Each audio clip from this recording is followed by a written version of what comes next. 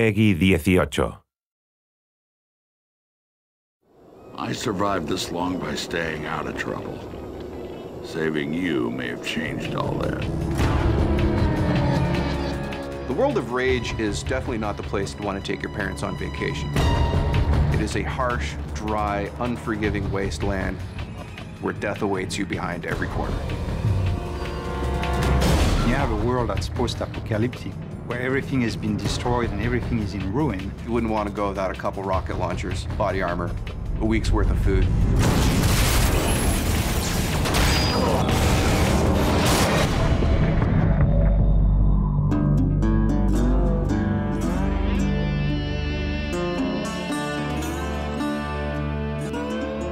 So the first character that you meet in Rage is named Dan Hagar. I hear there's something special about you Ark people.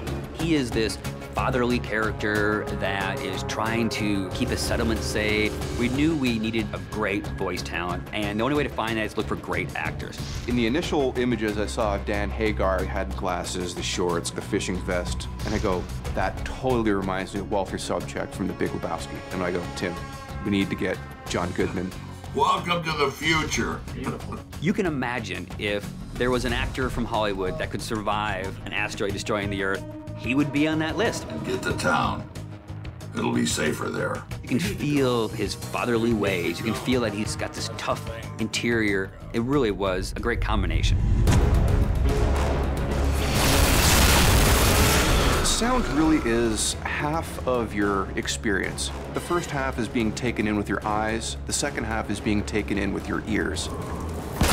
You should be able to look at something in the world, hear the sound that's coming from that, and think in your mind's ear, yes, this makes sense. This fits in the world. Gun sounds are one of the hardest things in the world to do, only because you're constantly hearing them. The shotgun is a type of weapon that when you hit the fire button and point it at someone, you really want to feel that kaboom.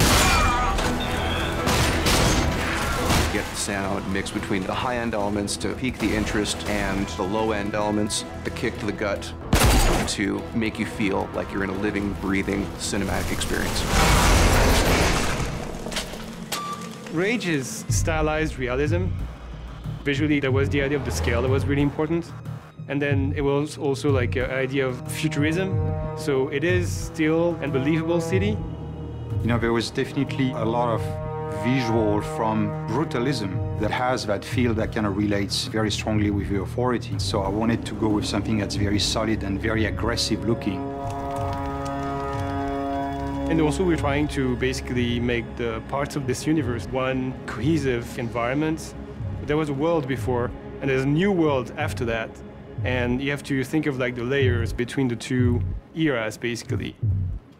When I started this technology, I had some image in my mind of what it could do, but when the artists get a hold of this and they start working their magic on it, they produce things that, when I look at some of the scenes in Rage, I'm just, wow, that looks better than I would have thought this game could look. The technology right now allows us to paint on any surfaces at a pixel level. As an artist, I like the possibility of expressing your vision in a much higher fidelity. There's no textual limitation. The big challenge is more about when do I stop? When is it good enough that it achieves the goal? So you have to kind of find that good balance. I want the player to feel like he lived through an experience that is bigger than just the game itself. Everyone who's seen the game so far has had the same reaction. It's like a visual shock. There's some really breathtaking imagery there, and it is better than I would have imagined it would be.